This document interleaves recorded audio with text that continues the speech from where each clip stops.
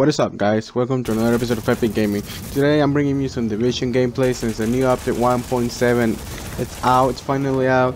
I haven't touched this game in a few months. I played it here and there for like 5-10 minutes and some stuff like that just to get some gameplay for my videos, but I haven't really played it until yesterday. Yesterday I downloaded the update and I thought it was pretty cool how they added these limited global events. They're like limited events, kind of like they do in Destiny, like the Iron Banner and stuff like that, with modifiers, how you can get exotic weapons and high-end and all that kind of stuff.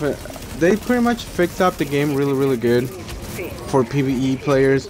So, you know, I was playing it around. I thought it was pretty cool, so I went out and bought the DLC, the Season Pass.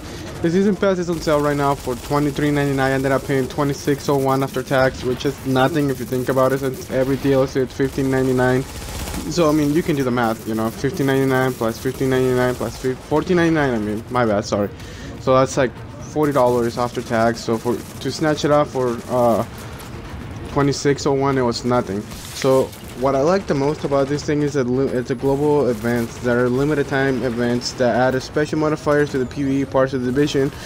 That thing was pretty legit, man, because they're adding more content to this game. Everybody says this game is dying and whatnot, so the developers decided to bring it back, do something good, finally, something for like PvE players.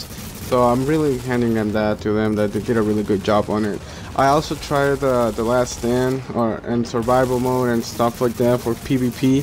I never really played PvP because I never liked the Dark Zone, because there was always 4 players against me, or it was just me and the group that I'm running with, and we sucked, you know, for PvP.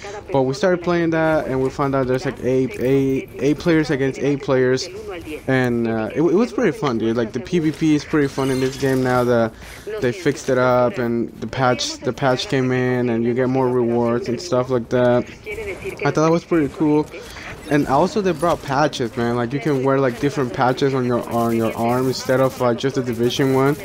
It was like the CHD, I believe it is.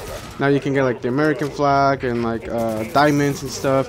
So whatever you do, like whatever you accomplish, it's what patch you're gonna get, so you can show off. It's kind of like a banner, and I thought that was pretty legit too. So if you guys have this game and you're waiting to reinstall it or play it, make sure you jump on it right now and try the new patch. Download the DLC, grab it for guys, it's 40% off.